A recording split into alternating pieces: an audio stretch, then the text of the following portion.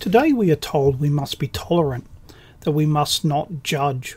Tolerance is held up as being one of the higher virtues. However, we do not tolerate things we like. We only need to tolerate things we do not like.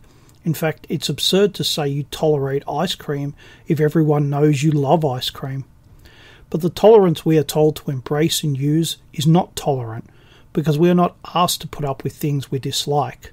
No, we are instead told that tolerance means we must love and embrace the very things that we dislike.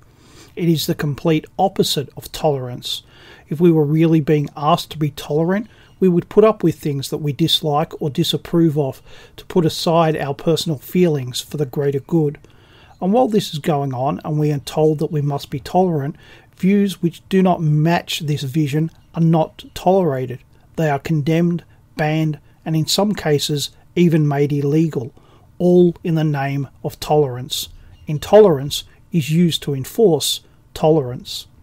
So tolerance today really means submission. Submit and think as you are told, not as you believe. There is no room for you to do your own thinking, as all of that can and will be done for you. All you need to do is submit.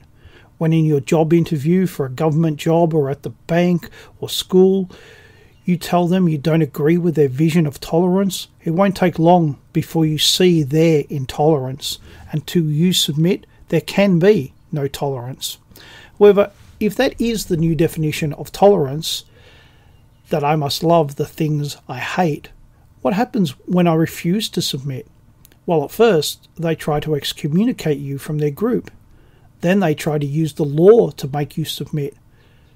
But will that really work? Will you really submit? It seems many people submit on the surface, but not in reality. They still hold to their own opinions. Some do not even go that far. They are willing, even wanting, to be excommunicated. They do not want to be part of any consensus. And once you have rejected their idea that you must submit, you find that you are intolerant of their version of tolerance, that you cannot put up with things that you once might have done. If, for example, saying that criticism of immigration is regarded as racist, even mild criticism, then why be mild? Why not go the whole hog and be extreme, and in this case say no immigration?